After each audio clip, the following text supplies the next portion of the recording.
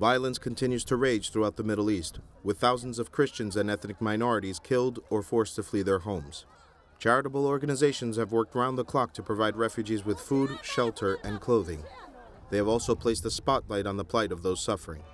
Now the European Parliament has recognized the efforts of one of those organizations. The Catholic charity Aid to the Church in Need has been nominated for the Sakharov Prize for Freedom of Thought.